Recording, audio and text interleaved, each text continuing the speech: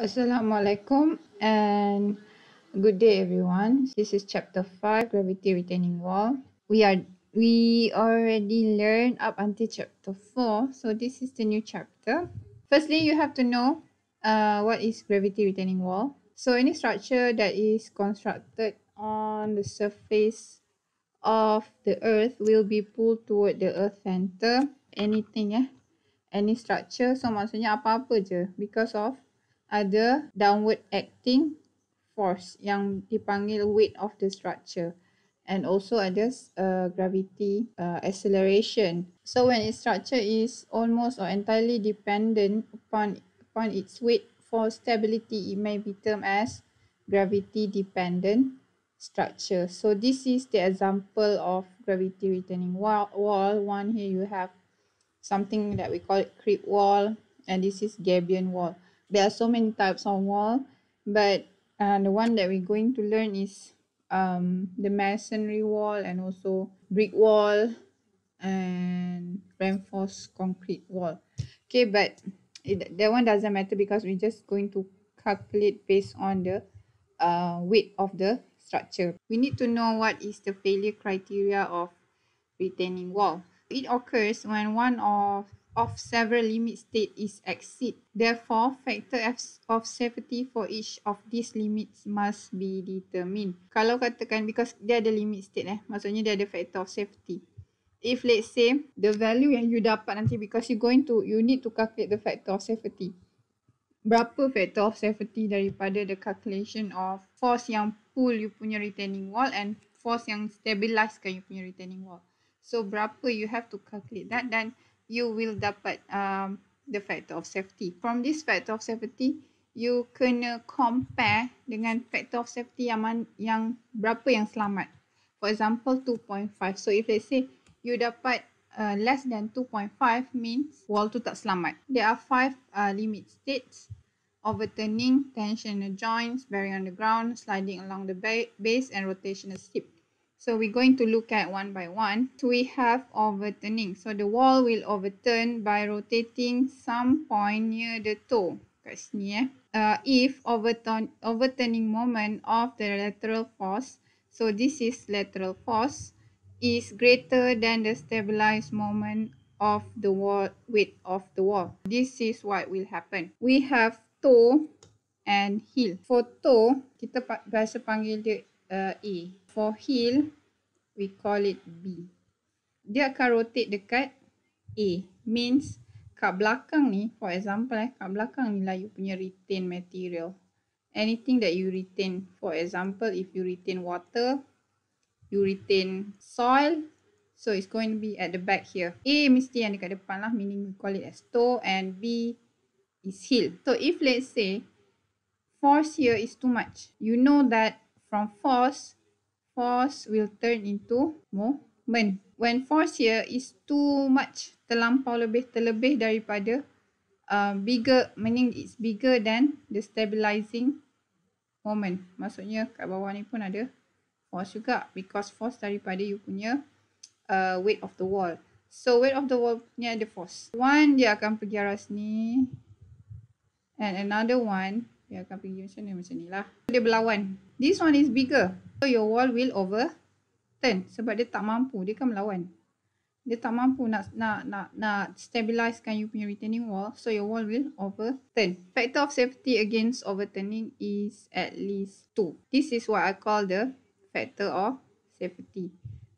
FS lah kita panggil. FS is at least 2 Kalau less than 2, perhaps you dapat 1.8, 1.9, meaning your wall will overturn. Okay, tu maksud dia. So next is tension in a joint.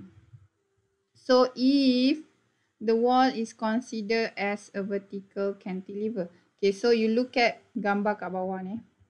Okay, wall is considered as vertical cantilever BC. Superimposed upon the compressive stress induced in the horizontal joint. So horizontal meaning, for example so paling panjang lah arah sana kan. Tak kisahlah berapa panjang dia. Upon the compressive stress induced the horizontal joint due to the weight of the wall. Kan ada weight of the wall akan ada bending stress which will tensile along BC. Okay, you have force here.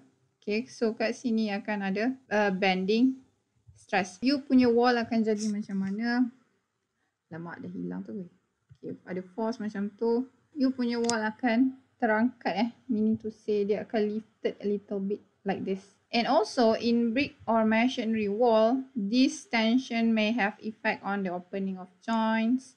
This cistern may lead to deterioration of the wall fabric. Bila ada forces acting on at the back of the wall here, kan belakang ni akan ada bending stress. Inside here, brickwork atau masonry wall, because you pakai brick kan or masonry, so you akan join it together pakai mortar. Bila you join it together, force ni dia akan deteriorate kan any effect. For example sebab you punya retaining wall mesti ada opening. Contohnya you letak piping dekat dalam ni lah, piping untuk water kan, you selalu nampak kan retaining wall kalau kat tepi-tepi highway, tepi-tepi jalan tu. So normally dia akan ada lubang-lubang kat situ. Okay, so this one adalah untuk water seepage, nak elakkan water seepage so that air akan turun masuk dalam ni, dia turun lah. So bawah ni ada longkang lah macam tu biasanya. So longkang dia pun turun lah air. So dia akan collect water daripada whatever yang you retain at the back here because there's a opening. For example like this one, sorry, the retaining wall will easily deteriorate because of other force. This one yang acting on retaining wall you, and then you ada opening yang ada sambungan-sambungan. Masonry wall you pun bersambung using mortar and so on. So it will lead to deterioration of the wall fabric.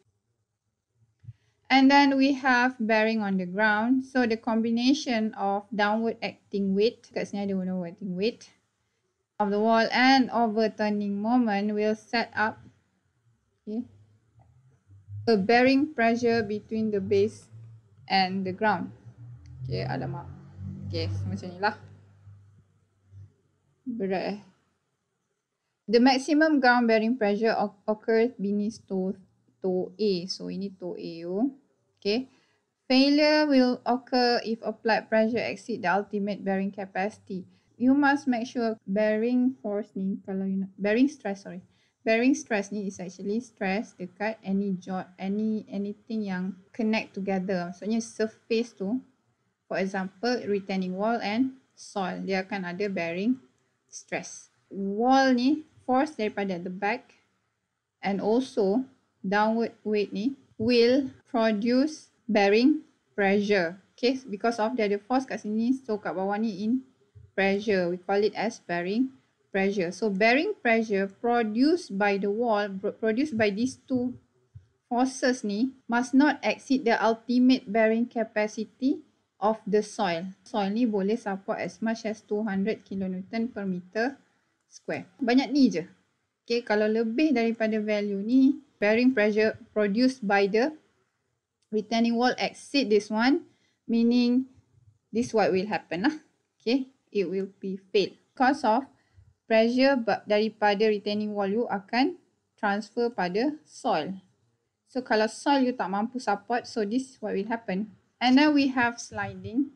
So if the underside of the wall was smooth and it rests on a smooth surface. Bawah ni lah.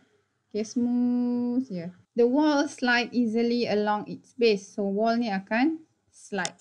Okay, macam mana dia slide? Okay, you ada letak force dekat situ, or we call it pressure here. Wall you akan slide. The wall only slide if the lateral face exceed the frictional resistance. So RC here is frictional resistance. Okay. Kalau P more than RC, so akan jadi sliding. Alright, and then we have a rotational slip. The wall with large amount of the retained mat. So retained mat ni meaning to say macam this one lah. Retained mat ni maksudnya tanah Okay, yang you tahan dekat belakang ni. We rotate at center of O sini So ini adalah center of O. If the total moment of the weight of the wall W1 and soil mass ABC A, B, and C exceed the moment of shearing resistance developed along the circular AC. Maksudnya sekarang ni you punya retain mat ni terlampau banyak. Ini akan jadi. On this dia akan rotate dekat center O. So you punya wall akan terbaring, bukan ke belakang. Because of tanah yang dekat sini dia dah terlebih, so dia akan slip. Okay, so dia akan rotate dekat center of O. Ni jangan confuse lah. B ni maksudnya bukan B toe and heel Ini masih toe and masih heel. So B ni kat sini maksudnya dia nak tunjukkan tanah tu kat mana, A, B and C. Okay. We are done with that. So we're going to look at the lateral pressure and thrust. The lateral force must be resisted by retaining or similar structure may result from. So you have wind, you have liquid, you have retained granular material. So this one, retained granular material, sebenarnya soil lah. Angin, air, liquid air lah. And soil. Okay. Tak semestinya air, liquid can be anything kan, but we call it liquid lah. But normally air lah, because you going to retain, for example kalau you ada retaining wall, mestilah you nak retain dam. Okay, first we look at the wind pressure. Okay, so we have wind, we have liquid, we have granular material or soil lah. So intensity of wind pressure against the side of the structure depends on many factors. For example, average wind velocity, amount of frequency, blah blah blah blah blah. So there are so many factors contribute to the how you going to calculate the intensity of wind pressure. But because it's so hard for you to calculate because there are so many factors, so normally what we're going to do, we just going to assume it to be uniform. Maksudnya sekarang when I say uniform, maksudnya okay, for example, you have your retaining wall here. For example, retaining wall ni cross section dia macam ni lah. Ni cross section je you. Maksudnya daripada, apa maksud dia uniform ni? So meaning to say, tolong lukis supaya you faham benda ni. Daripada top sampai bottom uniform. For example, kalau katakan 10 Newton per meter square. Sama lah. Daripada atas sampai bawah. Okay, dia macam UDL. P is unit wind pressure. P ni unit wind pressure Newton over meter square. Okay, 1 ni tak ada apa. H ni height of the wall. 3 meter lah height of the wall. Because kita assume dia sama for the all height of the wall. Itulah. A vertical wall of height 3 meter, so this is H, is subject to uniform horizontal wind pressure of 1.2. So this is small p. So jangan confuse because here tadi you nampak dia ada big P and small p. So big P is wind pressure. Small p is unit wind pressure. Untuk 1 meter square berapa Newton tu maksud dia. And then determine the magnitude and position of the resultant thrust per meter length of the wall. You have this formula again. Okay, this is the 1.2 kilonewton per meter square ni dia punya unit pressure dia. Okay, maksudnya setiap 1 meter square 1.2 kilonewton intensity. Right, darab dengan 3 meters the height of the wall. So you dapat 3.6. So for every 3.6 retaining wall, contohnya retaining wall macam ni tadi. Okay. So untuk setiap 1 meter, setiap 1 meter per meter setiap meter lah maksudnya 3.6 kilonewton. Okay, dia punya wind pressure. Alright. So position of the resultant thrust. So I sebelum ni explain kan, because of it's going to be uniform. Uniform sama. Okay. So position that we're going to take at the punya center. Mana centroid dia? Okay, so centroid dia going to be here lah, betul-betul tengah-tengah. So bila tengah-tengah 1/2 darab dengan H. You dapat H over 2 lah. 3 meter height divided by 2 dapat 1.5 meter from the bottom of the retaining wall. Retaining wall you kat depan ni lah, for example. Liquid pressure. So dam and other retaining structure are required to sustain a lateral thrust from the retained liquid. So earth retaining wall may also be resist hydrostatic pressure due to groundwater because of dalam tanah ada groundwater juga. Okay, but this one kita akan kira later lah. Okay, groundwater punya sebab. Tapi whatever in liquid pressure that we calculate here, maksudnya if let's say you retain water, for example, yang duduk belakang retaining wall dulu lah. Contohnya macam dam or any other retaining structure yang retain liquid. To principle of hydrostatic, the pressure at any point of the liquid act uniformly in all direction.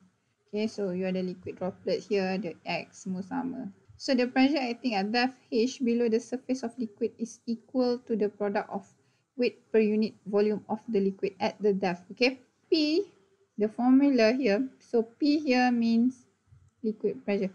P ni any pressure lah sebenarnya. Okay, but for this formula, sebab you calculate pressure kan, for this formula lah untuk calculate liquid pressure. How dia dapat formula macam ni? This is your retaining wall. Okay, so it retain water at the back. Okay, water. This is dam lah. Dia punya pressure distribution going to be like this. Increase uniformly. You menyelam. You buatlah scuba diving or whatsoever. As the depth increase, the pressure also increase. And we going to assume it increase uniformly. Sebenarnya, okay, value yang dekat bawah ni, berapa pressure yang dekat bawah sekali ni, pressure dia, how you going to calculate? PW darab G darab H. So this is the value of pressure dekat bawah ni. This is not PW, this is density of water. Ataupun unit of weight of water darab, bila you kira, okay, bila you nak kira dia punya total pressure dia semua, the whole this thing, so you kena kira dia punya area. Value kat sini lah sepatutnya. So value dekat sini is density, kalau density of water darab G darab H. Ataupun unit weight of water darab H. So half ni, why half? Because of this is rectangle. You're going to calculate the area. Half times PWGH. Okay, ini value kat sini. Okay, so berapa value? Ini maksudnya value ni, inilah dia kan. Panjang ni lah kan. Kalau panjang, value benda ni lah. Okay, and then you need this value. So this is H. Okay, so that's why darab H. Macam you kira area lah. Okay, setengah. Ini B, ini D. Darab B, darab D. Sama lah macam ni. Inilah value dia punya liquid pressure. So sama juga kalau you pakai unit weight atau density. Because you know that untuk tukar unit weight, okay, adalah density darab dengan gravity acceleration. A masonry dam of height 6 meter. So the height of the dam is 6 meter. Retains water on its vertical face. Calculate the resultant hydrostatic thrust acting on a meter length of wall when the water level reach the top of the dam and the water level is 1.8 meter below the top of the dam. This is terus the answer. Okay, never mind. So we're going to lukis dulu. Okay, water retain at the back. The first question cakap the water retain at the back is sampai top of you punya retaining wall. You punya H akan jadi 6 meter. So this is our formula. Tadi kita dah tahu kan? P sama dengan, we have two formula which is half times PW G H darab H. Ataupun, so this is the formula. So if you notice that formula yang I put here, okay, is this formula. So half times unit weight of water times H times H. So H power of 2 lah. Tak kisahlah H besar, H kecil sama je. So unit weight of water, kita kena cari unit weight of water because the question, Okay, soalan tadi apa yang dia bagi? Density. So density is PW. You can either use this formula or you can use this formula, but you need to convert from density into unit weight. The formula to get the unit weight from density is PW times dengan G. Okay, and then you have to, kenapa I dividekan 1000 kat bawah ni? Because you're going to get the value in Newton. Okay, 1000 darab 9.81 you akan dapat this value.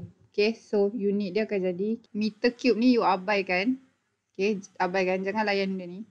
So kilogram meter per second kuasa 2. Okay, ini adalah sama dengan Newton. Okay, per meter cube ni jangan kacau. Okay, per meter cube jangan kacau. Because this thing adalah dalam unit density. Density nak tukar pada unit weight. So 1000 kilogram ni je. Meter per cube abaikan because later on meter per cube ni kat bawah ni. Okay, so you just nak convert kilogram ni pergi Newton. So after you dah convert to Newton, so you need to convert it into kilonewton so that you dapat dalam kilonewton bagi seri. So you dah dapat unit weight of water. So unit weight of water, put it inside the formula. 176.58. Okay, so kilonewton untuk setiap 1 meter. Maksud 1 meter tu setiap 1 meter. For example, retaining wall macam ni. So setiap 1 meter panjang retaining wall you ke sana lah 176.58. Okay, so this is for A. And then we have for B. The water level is 1.8 meter below the top of the dam. Okay, so 1.8 meter. So this is 6 meter height retaining wall. Okay, so sekarang ni dia cakap, bukan dia cakap lah. The question state that the water level is 1.8 meter below the top of the retaining wall. Dah namanya liquid pressure. So of course lah height ni sebenarnya adalah height of liquid. Okay. Kalau liquid you sampai top, so that's why jadi 6 meter. Okay. So sekarang liquid 1.8 meter below the top of retaining wall. So meaning 6 meter divided by 1.8. Inilah dia. Berapa value ni? So inilah height of the liquid. So sama juga use the same formula. So use the unit weight of water. Sebenarnya tak ada masalah kalau you pakai this formula, but don't forget to divide by 1000 because we need the value to be in kilonewton, bukan dalam newton. Okay, so masukkan je, so you akan dapat betul tak jawab. Betul. So 86.524. Okay, again, another question. A masonry wall dam retain water on its vertical face. The wall is as shown in figure 3.7 meter, but water level reach only 0.7 meter from top of the wall. So kat sini dia dah tolong calculate lah. So if let's say wall dia 3.7, water level dekat sini.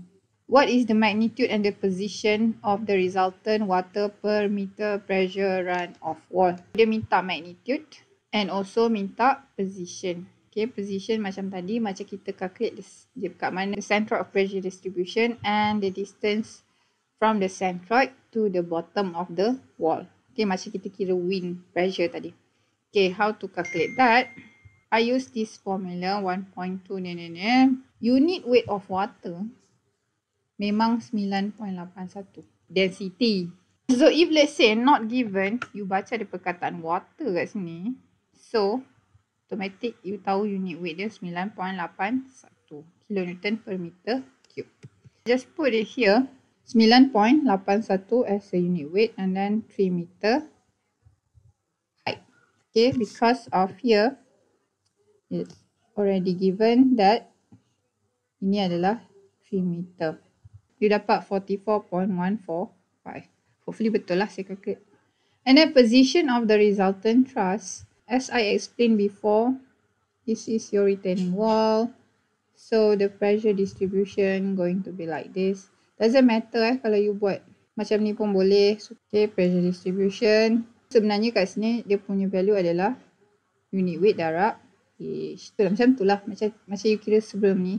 Okay, so 1/2 maksudnya you kira area darab 1/2 times ni H darab dengan H. Dia punya height Macam mana you nak kira position of resultant thrust? So, where is the centroid? Biasa centroid mesti kat sini kan? So, berapa value ni? Sebenarnya 1/3 darab H. Macam mana dapat sini? So, kalau you ada segitiga, obviously kat sini, the centroid. Kat bawah ni biasa 1/3 sebab you tengok kat bawah ni area dia lebih besar. So, centroid dia mesti lebih ke bawah. Kat atas ni, area dia lebih kecil. So, sini besar. Macam nampak sampai sini ujung. So, dia mesti lebih ke bawah. So, yang atas ni 2/3 lah. Sama juga kalau macam ni. 1/3. 2/3. 1/3 times H. Height of liquid. Height of water tadi. So, the water is 3 meter height. So, it is 1 meter from the bottom of retaining wall. So, that is the position. Next is pressure due to retained soil and other granular materials. Soil, unlike liquid, are not usually uniform. Differences properties from one layer to another. The whole layer of soil, bukan daripada top to bottom, jenis soil dia adalah sama. So, different properties. If quantity of each of such material was tipped on the flat surface, it would float out to form a conical heap. If let's say you ada soil and then you genggam dengan tangan you and then you release the soil sikit. Okay, dia akan jadi macam ni lah. Soil tu jatuh, dia akan naik jadi conical heap. A more reliable measure of internal friction of the soil is obtained by testing the soil in laboratory. Okay, kenapa jadi macam ni? Because the soil tu sendiri dia ada friction because of each particles dekat dalam soil tu. Dia ada different texture. Okay, dia berlekuk-lekuk, bersegi-segi, different shape and texture. Dia akan provide friction resistance pada the soil itself because of dia ada surface resistance kan. Jadi there is a friction. So how you going to measure it? Nak more reliable dekat dalam lab lah. But other several useful theories exist. However, it will be sufficient to consider Rankine's theory.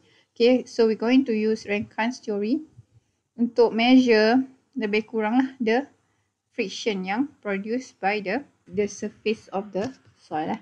So ini adalah assumption daripada Rankine tadi. So assumption dia cakap materials is incompressible, homogeneous, satu jenis, granular, cohesionless. So bukan cohesive soil lah. This one lebih kurang pasir lah. Pasir is cohesionless soil. That possess internal friction resistant to movement between grains. If the quantity of such material was tipped into flat surface, it would form a conical heap. This is what I told you before. So dia akan jadi naik macam lah, conical heap. The material within the cone support itself due to internal friction because of other friction between the surface of each particles. The angle of side of cone is known as angle of repose. Okay, ini namanya angle of repose. Ataupun kita boleh juga panggil dia angle of shearing resistance. Liquid do not possess internal resistance. Oh, sorry.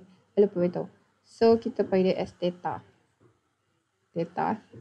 Liquid do not possess internal resistance to shearing. The angle of shearing resistance for liquid is 0. Okay, so liquid tak ada angle of shearing resistance because if you pour concrete in bekas ke apa, so it will actually ikut shape of that particular bekas tu. Jadi dia tak ada shearing resistance ataupun dia tak ada angle of repose. In frictional materials, the lateral pressure exerted somewhat less than the vertical pressure. So in Rankine theory, the ratio between okay, itulah dia. Is evaluated in term of angle of shearing resistance ni. So angle of repose ni lah. So Rankine theory of lateral pressure. Okay. So this one for granular material ataupun soil lah. P is equal to half Ka unit weight H times H. So kalau you notice, formula lebih kurang sama, cuma ada additional Ka kat sini. So Ka kat sini, Rankine ni punya kerja lah. So what is Ka? Okay, Ka ni tadi, you nak calculate the friction tadi tu. Maksudnya resistance to shearing tadi You look at the formula here, 1 over sin theta. So theta here meaning angle of shearing resistance ataupun angle of repose tadi. Unit weight here adalah unit weight of soil tu lah. Unit weight of granular material or soil lah. H here means height of soil granular material. So for example, you punya tanah sampai sini. This is the pressure distribution. Sama juga macam liquid. Okay, dia segitiga uniformly increase. Where is the centroid? The centroid going to be here. Sama lah juga. So 1 over 3 times H. Kat sini juga dia punya pressure distribution centroid guys. Okay, sorry. Tadi I'm talking about the formula. This is value of Ka unit weight darab dengan H. How you get the pressure?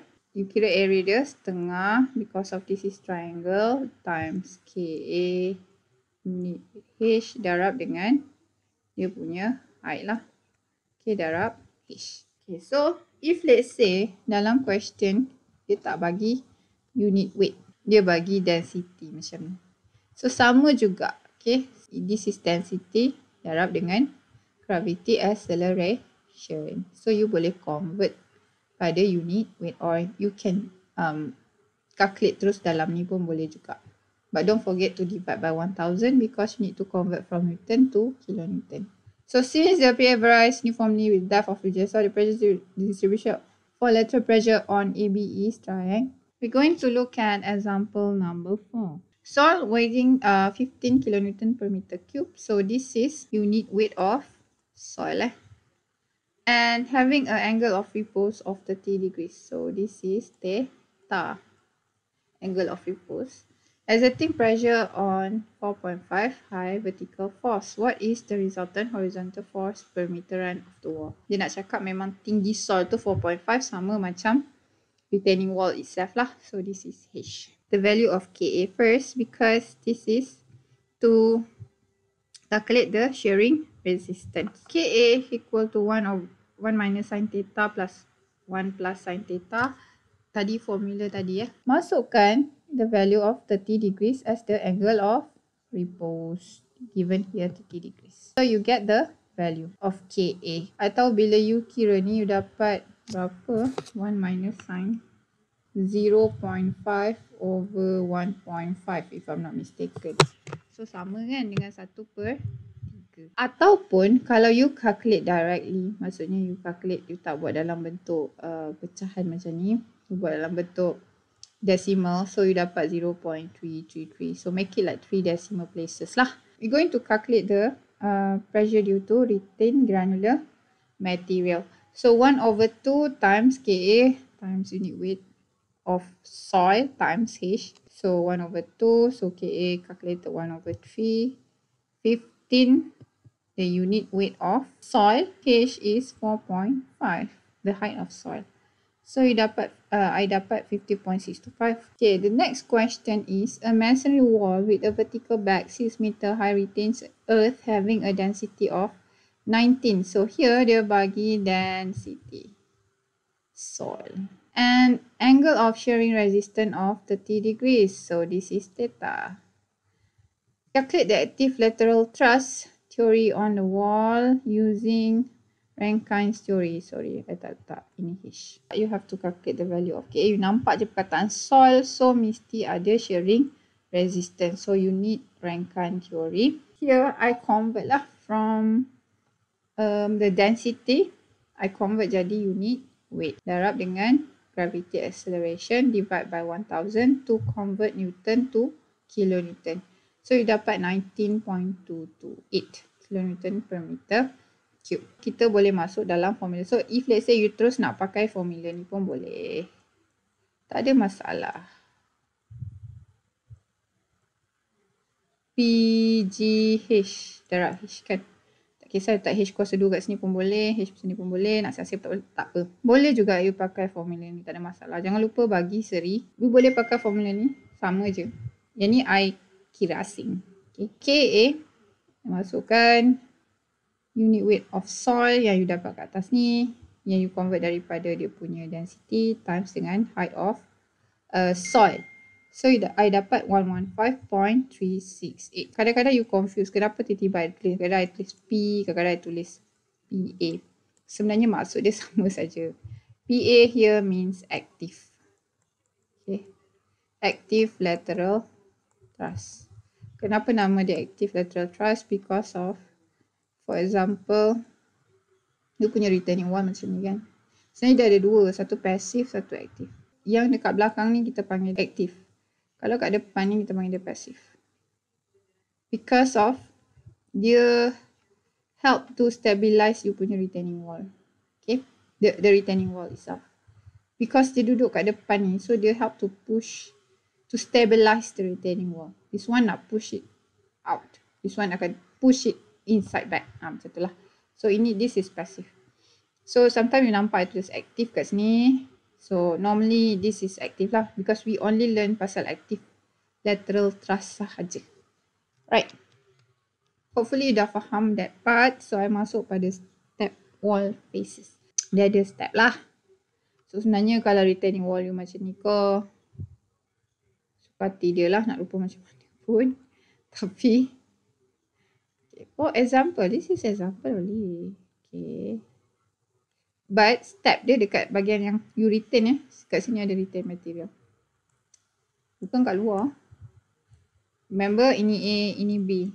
This is toe, this is heel. Heel mesti dekat belakang. Macam pakai high heels. Macam tu lah. The lateral pressure is assumed to be abnormal to the supporting structure. Therefore, the direction of this pressure will be horizontal. Sama je. Macam mana you kira for the yang wall yang I tunjuk. Contoh I tunjuk tadi macam ni kan. Straight kan. Doesn't matter the step sekalipun. Here we have inclined wall faces. Okay, but don't confuse. Kenapa macam ni? Okay, so sebenarnya ini A. Ini B. Okay, terbalik dia lukis. Jangan confuse eh. So ini heel kat sini. Because of retained material is at heel.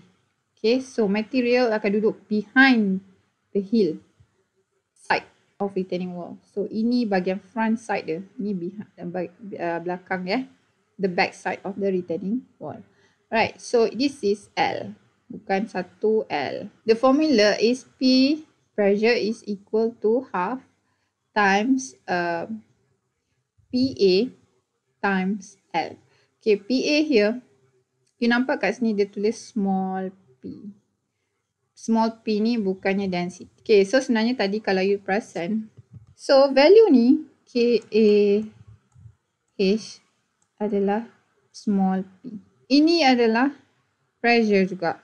Pressure at that point. Pressure at this point. Kita nak kira total pressure untuk tinggi ni. Betul? So, P here means pressure at this frequent point. Point bawah ni lah. This is small p. Okay, sama juga. Kalau liquid tadi, formula dia setengah H kuasa 2. So, ataupun setengah H darab H kan. Ini adalah small p. Ini semua adalah p besar. This is for liquid pressure. You nampak ada small p here. So, small p here means that one lah. Okay, small p sama dengan. So, if let's say it retain water. Okay. So, kalau retain water, unit weight of water darab dengan H. This is for liquid And if let's say it retain soil, small p dia adalah soil times H. Oh, sorry, Ka. Kalau you kira the big P, maksudnya the total pressure dekat semua tu, pressure distribution semua tu, Okay. So you kira area dia kan. Setengah darab unit weight water H. So darab dengan, so you nampak kat sini PA darab dengan L. L ni adalah sloping height. So maksudnya mana? Ini. Okay. So condong ni, panjang condong ni berapa? Okay. So darab dengan L. Okay. Sama juga big P for this is setengah darab KA for sol darab H darab dengan L juga. Effect of surcharge dah sejam lebih. Okay, when a superimposed pressure is applied at the surface of the retained soil, the active lateral pressure is increased by the proportional amount. Okay, superimposed pressure ni apa maksud dia? Okay, you have a retaining wall here. Contohnya superimposed. Retaining wall is very bare. So contohnya belakangnya is soil. Okay, so you pun binalah satu bangunan kat sini. So this bangunan adalah surcharge. Beban tambahan, extra. Okay. This is superimposed pressure. Okay, kalau setakat orang seorang berdiri kat sini, kita tak anggap dia superimposed. Berapa sangatlah loading daripada this particular person compared to a building. Okay. Ataupun you letaklah satu bunga kat sini. Letaklah pasu bunga. This is not superimposed. This is not we call superimposed pressure because of dia punya weight tak seberapa. Surcharge dia punya ni adalah PAS. Okay, so sama juga masih lagi pakai KA. Okay, kenapa KA? Because of surcharge only ada dekat, if let's say you retain soil, you retain granular material. Surcharge tak ada dekat water. Water is not like soil. Soil dia, let's say you put anything on top of the soil, dia soil tu akan mampat kan, how to say. Kalau water dia akan melimpah dia keluar. Kan? Kalau you letak boat tu akan float. Dia bukan terus masuk ke dalam, tenggelam dan menjadi satu yang mengganggu dia punya loading kat situ. Tak ada Ini only effect pada tanah saja. So KA times Q. So Q ni is surcharge pressure. Okay. And then times dengan H. Okay. H ni height of soil. So the total of overturning moment is the sum of moment of PA and PAS. So if let's say you kira overturning moment, so you kena kira moment that caused by the pressure due to the soil itself, and then if let's say there is a surcharge ataupun superimposed pressure, so you must include it masa kira overturning moment. So determine the active lateral thrust acting on a retaining wall described in example 5. If there is also a surcharge of 20 kN per meter square acting on the surface of the soil. And this is the solution. It is according to the example 5 because dia bagi surcharge, dia minta total active lateral thrust. So maksudnya termasuk juga dengan surcharge. Pressure due to soil that kita dah kira example 5. So sekarang kita kena kira surcharge so that kita dapat total active lateral thrust. We already calculated before. KA we know that it is 1/3 according to example 5. We look at example number 5. Okay. So kat sini kita dah kira tadi example number 5. We already calculated that KA equal to 1/3. This is according to example number 5. This is value of KA. And then Q given in the question. The surcharge is 20 kN over meter square. So this is unit of surcharge. Untuk 1 meter square is 20 kN. And then H, according to the question, example number 5, you know that the H is 6 meter. H adalah 6 meter. You dapat total of surcharge is 40. So 40 kN per meter. The total pressure, active lateral thrust dia, plus dengan surcharge. Active surcharge lah maksudnya. So this is according to example number 5. 115.368. So nampak sini 115.368. Ini value of PA. And then plus dengan surcharge. So you dapat total active lateral thrust. So I'm going to wrap up this. So we finish it here. Have a good day everyone. Goodbye. Assalamualaikum.